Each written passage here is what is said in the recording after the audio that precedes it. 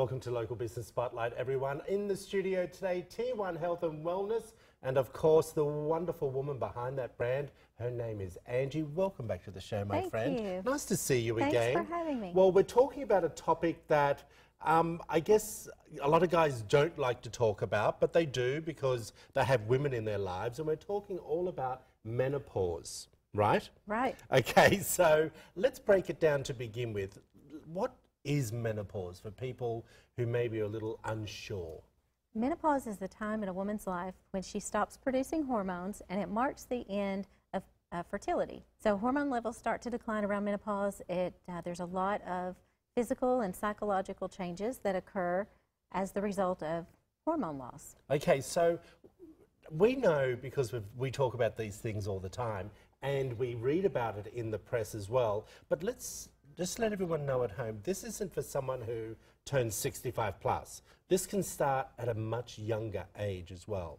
Absolutely. It can start earlier. The average age is 45 to 55, but with the average age being 51 in the United States. Right. Women can go through it earlier as a result of hysterectomy, Right. smoking, radiation, chemotherapy.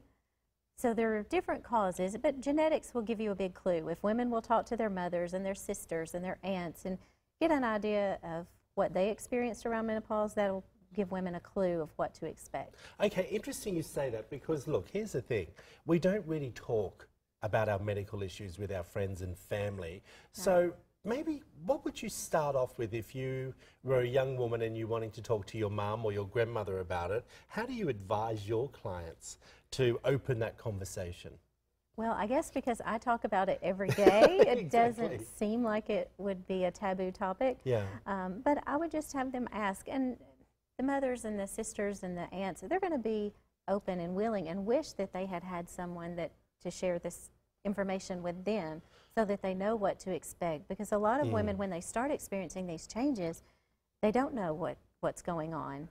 And so it can be concerning. And you need to go in and be tested. Have that open conversation. Okay, what are some of the signs that you may be entering those first stages of menopause? Well, the vasomotor symptoms such as hot flashes, night sweats, vaginal dryness, those are the first clues really.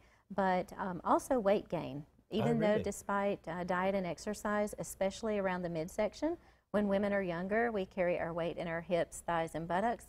But as we start to lose estrogen, that weight shifts to the midsection. Okay. And so it's much more difficult to lose weight, irritability, fatigue, joint aches, loss of sex drive, mental fog. All right, well, let's talk a little bit about, which I think is important, what are some of the treatments?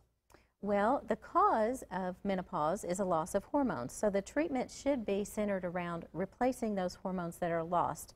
That's how you really treat it.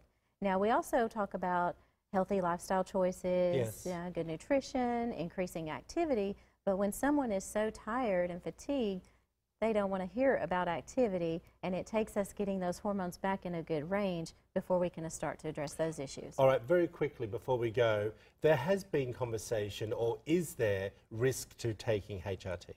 The major risk is not taking hormone replacement therapy, because without hormone therapy, you will develop insulin resistance, cardiovascular disease, osteoporosis.